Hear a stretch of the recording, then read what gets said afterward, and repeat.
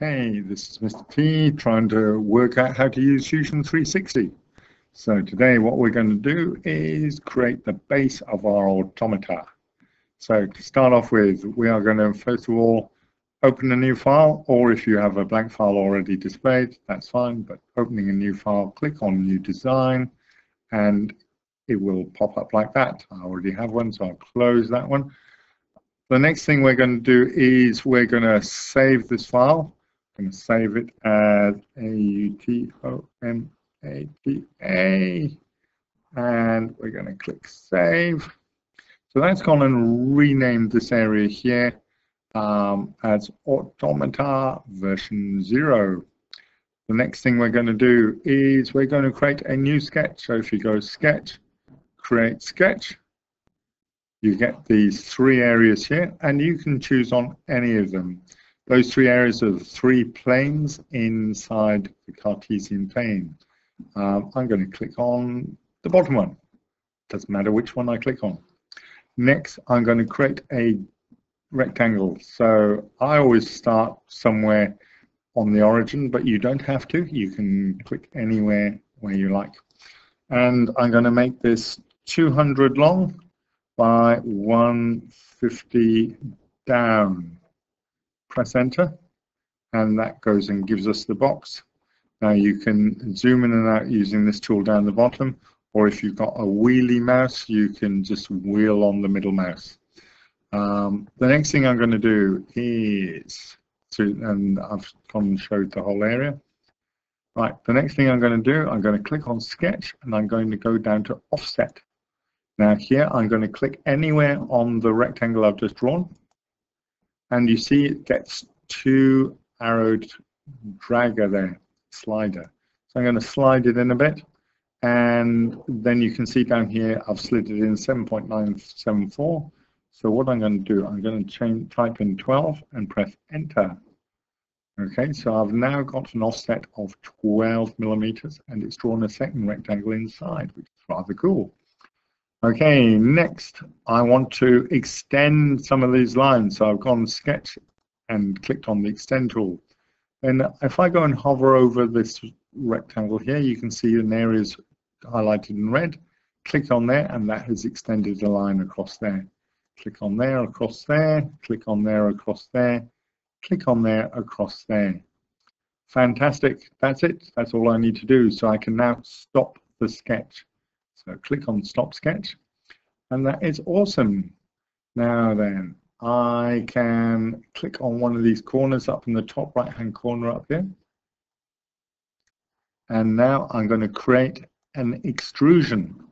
So I'm going to click on there. So now it's asking me to select. So I'm going to select that edge there and that edge there.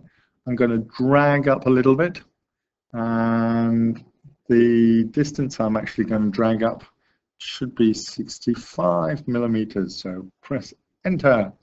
Okay, and that has gone and dragged up these two sides. I'm going to, hang about, the sketch has disappeared. So I need to come over to my browser, click on Sketches, see the little light bulb? I need to switch the light bulb on, and my sketch has reappeared. So now I'm going to create another extrusion. I'm going to click on that piece there and that piece there. Again, I'm going to type in 65, which brings it up beautifully. But before I go and press enter, I'm going to change from join to new body. And that way, I've actually created separate bodies, which are separate kind of entities in my drawing. So now I can click OK, and you can see this beautiful box. The last thing we're going to do, just do a right mouse click anywhere on the background. I'm going to select Appearance, and I get this Appearance dialog box up here. And I can choose what I want it to look like. So any with that little symbol down there means it hasn't been downloaded, and you can just click on that to download. But I'm going to go for a bamboo, and I'm going to drag that up to there, and drag that up to that end. Then I'm going to click on some Let's go for some, Chrome. Let's go for some Chrome. I'm going to click on that there. I'm going to click on that there. That looks, no, that's not particularly gorgeous, is it?